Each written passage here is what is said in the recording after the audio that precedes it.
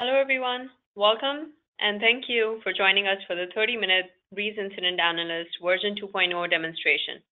My name is Yamna Mausam, and I'm joined here by my colleagues, Kijua Jing and Yinqing Liu. To give you an outline of what we'll be discussing today, Dr. Jing will give you a brief overview of BREEZE Incident Analyst and the updates that are included in the recent Incident Analyst 2.0 release. And following that, Ms. Liu will go over a couple of example cases to demonstrate how the new features and enhancements can be utilized. We will wrap up the presentation by providing you with some information on how to update your software to the latest version. And at the very end, we will be happy to answer any questions you may have. A few things we want to point out before we begin. All the information presented today, including the slides and the release notes, will be emailed to you so that you may have those for your reference. For any questions that we don't get to during the demo, we'll include answers to in the email. Also, since we're limited to 30 minutes for the demonstration, all the attendees are muted currently. So if you have any questions, please put them in the questions section in the GoToWebinar panel. And feel free to add any questions here during the demonstration. And then at the end, we will answer any questions that may come in. I've also put in the release notes in the handout section, so you can go ahead and download them from there if you need that, and we will also send those to you. So with that, I will pass on the presentation to Dr. Jing. Hello, everyone. As Yamna mentioned, I will be providing an overview of the updates in BREEZE Incident Analyst 2.0. I will begin with a general overview of the software and its capabilities. Then I will dive in some of the key updates in BREEZE Incident Analyst 2.0. So, what is Incident Analyst? The purpose of the software is to provide a tool for emergency response and planning and modeling the effects of accidental chemical releases. It can be used for operators' own knowledge of their facilities, as well as for regulatory purposes. In United States, besides US EPA's INP-COMP and Aloha, Incident Analyst serves as a refined tool for consequence modeling of worst case and alternative case required by risk management plan. The three primary hazards which the software evaluates are vapor dispersion, fire thermal radiation, and explosion overpressure. Move to the software's capability. First capability of the software is vapor dispersion modeling.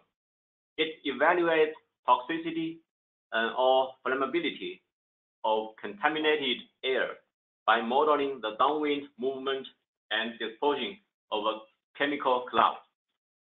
Multiple models in Incident Analyst provide a wide range of choices for a buoyant gas and dense gas, including two-phase mixture. A second capability is fire modeling. It evaluates the thermal radiation caused by a liquid pool fire, either confined or unconfined, by a jet fire, either pipe leak, rupture, or flare, and by a boiling liquid extending vapor explosion. The last capability is the explosion modeling. It evaluates the blast overpressure caused by vapor cloud explosions. The explosions models in Incident Analyst include simple TNT equivalency method and more complex TNO multi-energy method and Baker-Stravlo-Hahn method. For all this modeling, BREEZE Incident Analyst adds the ability to compute the endpoint distance to the hazard level of concern. For example, a 20 ppm of ammonia, 5 kilowatts per square meter for thermal radiation, and 1 psi for overpressure. So, what's new in BREEZE Incident Analyst 2.0? Version 2.0 updates source term wizard calculation method to generate time-varied emission rates for gas release, liquid release, and pool evaporation. It uses more modern methods to improve the realism of source strength estimation. For example, for tank release, the liquid release rate decreases with the drop of the liquid level, and the gas release rate decreases with the loss of pressure. Version 2.0 adds the capability to model a leak through a pipe connected to a tank in the source term wizard. Depending on the pipe length between the exit point and tank, methods are applied to compute the release mass flux rate. The coding of this method into the software has been validated against the example cases in available literature. The development team also creates different scenarios in spreadsheets, which then are used for coding validation purpose. As for the system enhancement, Incident Analyst 2.0 displays time-varying source strength calculated by source term wizard in both graphical and tabular formats.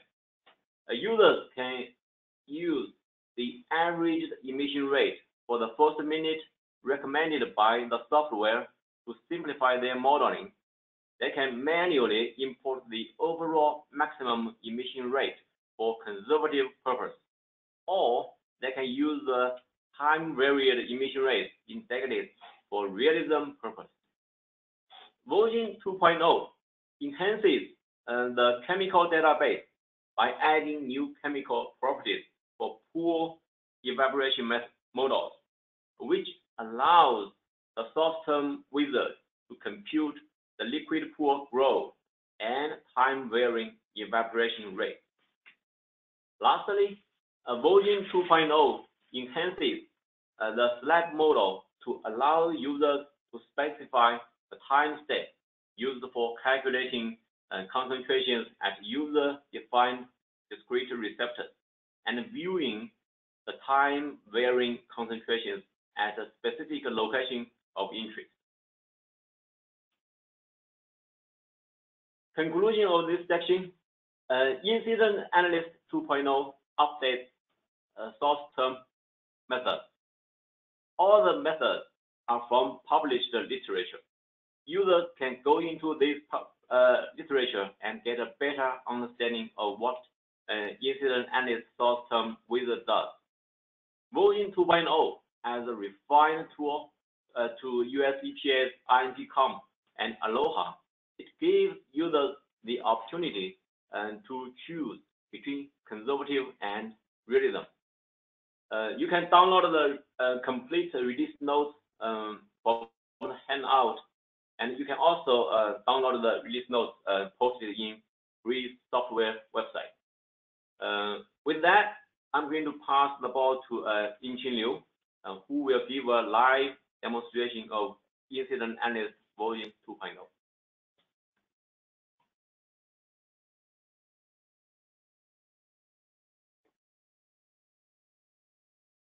Hi everyone, this is Yingqing of Trinity Consultants. Welcome to our webinar. Yes, so today I'm going to show you an incident analyst example that models a chlorine release scenario. The software model in 3D in Incident Analyst first calculates spill rates of the liquid chlorine coming out from a tank, and then it calculates evaporation rates of the liquid pool formed by the spilled chlorine. And with this output from the source term model, we'll then use SLAB, a dense gas dispersion model, to estimate the threat zone of this accident. For this demo, the threat zone is defined based on chlorine's ERPG levels. And here they are, like level 1, 1 ppm, level 2, 3 ppm, level 3, 20 ppm. And so these three chlorine ERPG levels are used as level of concerns for dispersion modeling. The concentration averaging period is 60 minutes. Like the height of interest is set at 1.5 meters. Since I have already entered the release condition into the source term wizard, I can use this feature, edit an existing source to bring out my source. And then you will see the setup here. This is the release from a tank. And the tank's total volume is about 2 cubic meters. Chlorine is stored as liquid, and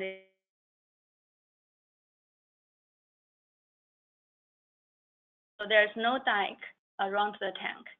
The ground temperature is this one. It's set at the ambient air temperature, which is 77 degrees Fahrenheit. This ground temperature is needed to calculate the evaporation pool's evaporation rate. The temperature of chlorine stored in the tank is this, like it's chlorine's normal boiling temperature. And the storage, the tank is in atmospheric pressure. Liquid chlorine fills the tank at 85% of the tank total volume. So based on this storage condition, the incident analyst calculates how much of the chlorine is stored in the tank. And here it is. It's about 2,600 kilograms. Now comes to the release characteristics. So we assume there's a hole on the wall of the tank. The hole, its diameter is 1 inch, and it is a half meter above the bottom of the tank. And I also selected this option, compute duration based on the storage quantity and emission rate. When this option is selected, the source term model will estimate how long the liquid spill will last. Now let's take a look at the result. So this is the table of the summary of source term calculation. And the first one here, so the source term calculation gives us the Richardson number for this release. The Richardson number here is 380, and this is the dense gas release. Since it's dense gas release, we'll use SLAB or DAGDIS for dispersion modeling part. The storage mass quantity, that's like a total chlorine in the tank, is about 2,600 kilograms. And here is the evaporated quantity is about 2,000 kilograms. This total evaporated quantity is equal to the total spilled quantity, because liquid below the hole doesn't come out from the tank. So after the spill ends, there's still some remaining chlorine in the tank. That's why this total spilled quantity is smaller than the total chlorine stored in the tank. The emission rate from container. This emission rate from container is 2.72 kilograms per second. This emission rate means liquid spill rate. It is the average spill rate of the first minute of the release. Because liquid in the tank, the level of the liquid in the tank goes lower and lower. So the liquid spill rate actually is not a constant. It becomes smaller and smaller.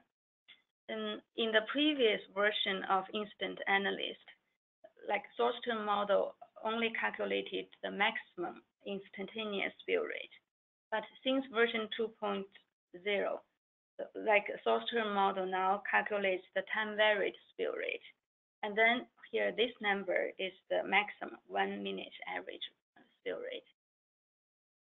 And here, this output is maximum evaporation rate, which is here is 0.84 kilograms per second. This number is not an average evaporation rate. It is the maximum instantaneous evaporation rate. So after the liquid spill starts, liquid accumulates on the ground, so the pool size becomes bigger, and so does the evaporation rate. There is usually a lag in time between when the liquid spill starts and when the evaporation rate reaches to its peak. This pool area is 61 square meters. This is the pool size associated with the maximum evaporation rate. That's the summary of source term calculation output. Let's take a look at the time-varied emission strength output. So this is a new feature in this 3D Analyst version 2.0. Here we have a table and we have a chart to show how release changes by time. On this table, we see 4 parameters here on the table. One is time steps, and then here is emission rate. This is emission rate of the liquid spill, and here is the evaporation rate of the liquid pool, and here is the pool radius. We can see that the liquid spill rate becomes smaller and smaller, and in the meantime, because liquid spill rate here is always at the beginning of the spill is much bigger than the evaporation rate here. So liquid will accumulate on the ground. The pool becomes bigger and bigger, and so as the evaporation rate to a point. Here at the end of this table, we see at this moment the liquid spill ends. So this time step is about 1280 seconds. It's about 20 minutes after the spill start, then the liquid spill ends. On this chart, so we see 2 curves. These 2 curves are drawn based on the data we see just so from this table. The blue line here, this one, represents the liquid spill rate, and the yellow line represents the evaporation rate. These are these 2 lines show the change of liquid spill rate and change of evaporation rate in a graphical way. Before we go on to the dispersion modeling part, I'd like to show you something else from the source term calculation. Now I just jump to the end, to the result part directly. Here, usually when we model an accident, we need to know the release rate, and also we need to know how long the release actually lasts. Then we have 2 outputs actually for that purpose. So one here is used release duration. This used release duration is 732 seconds. This number is associated with liquid spill, and it is calculated like this. Let me show you the equation used. So the used release duration is calculated by total spilled quantity and divided by the maximum 1 minute averaging spill rate. And for this case, it's about 2,000 kilograms divided by 2.71 kilograms per second. That gives us this 732 seconds.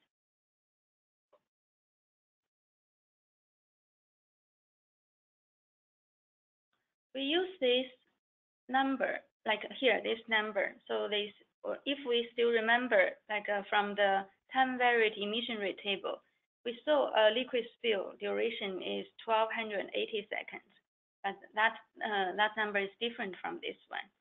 So, in dispersion model, if we use the maximum 1 minute average spill rate, then as a modeled emission rate, then we want to use this 732 seconds as the release duration, just to make sure the modeled total amount of released chemical is the actual released chemical.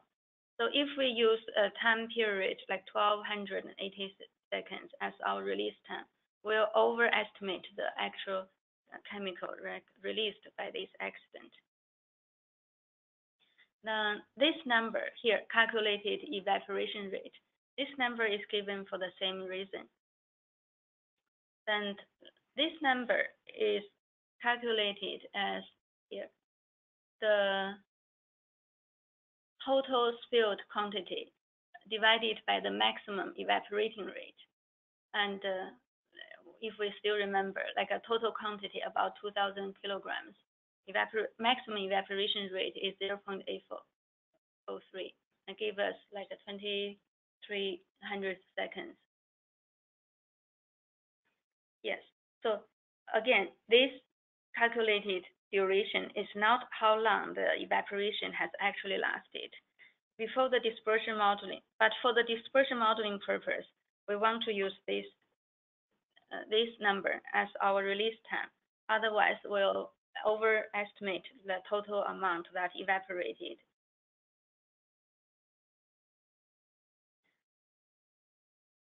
And now let's take a look at the dispersion modeling part. After source term model calculation, Incident Analyst will set up a dispersion model for us automatically. For this release, it's dense gas release. That's why like a slab is used here. In this example, like a liquid pool is formed. So the release source is an evaporating pool. And the finite duration, this number, for about 40 minutes, this is the calculated evaporation duration, as we just talked about. And here, the emission rate is the maximum evaporation rate. The source area is the pool area. Here, so this, and here, all these input numbers actually we discussed from the source term calculation output. For this model, I also set up a few discrete receptors, and then I can use this option, specify calculation time interval for discrete receptors. When this option is selected, slab model will output concentrations at the defined time series for the discrete receptors. So we can run the model and take a look at the result. Okay, so it takes us to this slab summary file. At the first part of the summary file, we see like a model input, like met conditions, chemical and chemical properties, the release condition, and then the level of concerns like we have set up. And here is the model result summary. And these are the maximum distance to the 3 concentration threshold levels we have specified. Like here, this one. So the 1 ppm concentration level appears at the maximum distance at about 19 kilometers, and 3 ppm concentration appears at the maximum distance, it's 16 kilometers. And for 20 ppm, the maximum distance that says that concentration is about 5.4 kilometers. Here is a graphical rendering of the concentration against the elapsed time at discrete receptors. Each discrete receptor will have one chart like this. Here's the drop-down list, and we can choose different discrete receptors from here. And on this chart, the x-axis represents time lapsed, and the y is concentration. There are 3 colored lines showing the level of concerns. The red, yellow, and blue. It's squeezed because the concentration level is very low here. So this receptor is at 500 meters from the source, and its concentration get as high as 400 ppm, and then eventually drop down to under 1 ppm. Let's take a look at another receptor. this receptor, so say they said presumably it's at a school, and at this receptor, the concentration goes up as about 24 ppm at one point, and eventually drops down to under 1 ppm. If at the time about say 8,000 seconds, that's about 2 hours after the release. So I want to share you with the tip on the discrete receptor setup. Here on this chart, the title part, it has the receptor's ID and receptor's description. This to help us know which receptor is showing here. And because receptor ID is really hard to remember, so that's why I add some descriptions to the receptor and setup. That's why we can see those here. For example, this receptor, it has a description of 500 meters. Like this receptor, I put in a school A to it. So now you know, this is why we see 500 meters or school A in the titles of the chart. This is just my way to help me to remember which receptor I'm looking at. And finally, I think we can take a look at how 3D analysts show the model result graphically. Here on the map tab, the very first contour we see, there are 3 circles here, and they show the maximum distance of the 3 concentration levels. This is level 20 ppm, and then 3 ppm, and then 1 ppm.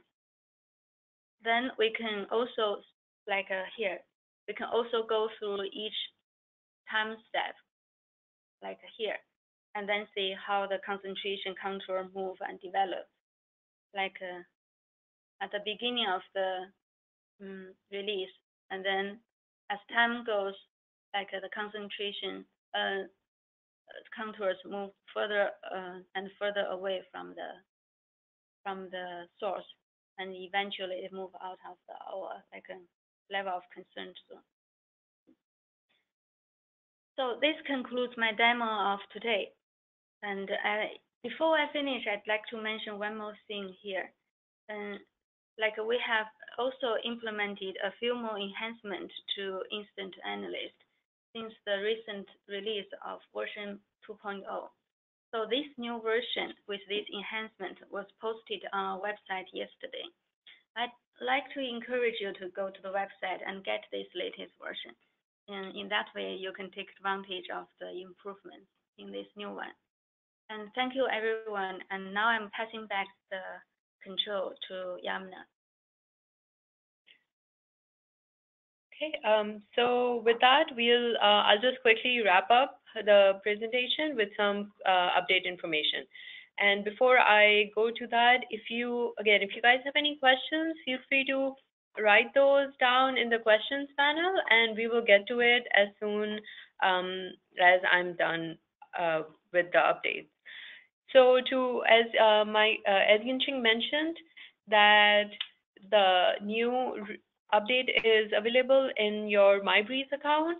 So to update your software to the latest version 2.0, you can simply log into your MyBreeze account and download the software. Before downloading the software, remember to uninstall the software that is currently on your computer. And then just as a note, you will not lose any previously saved work. In case you have expired maintenance, you can feel free to contact us, and we will help you update your maintenance. With updated maintenance, you do get access to the latest version of the software or any other versions that are released in the next year from your date of expiration. And then also you will get access to the support team. So feel free to give us a call or send us an email, and we will be happy to help you. So with that, let's just see if there are any questions that come in. And you can also raise your hand and we will take those questions, unmute you and take your questions. And we'll just take a minute here to see that. And just to remind you that I will send all your questions and the presentation and the slides to you as soon as either later today or early Monday morning, so you have that. And in case you do have any other questions later, feel free to, again, get in touch with us and we can help you with answering your questions.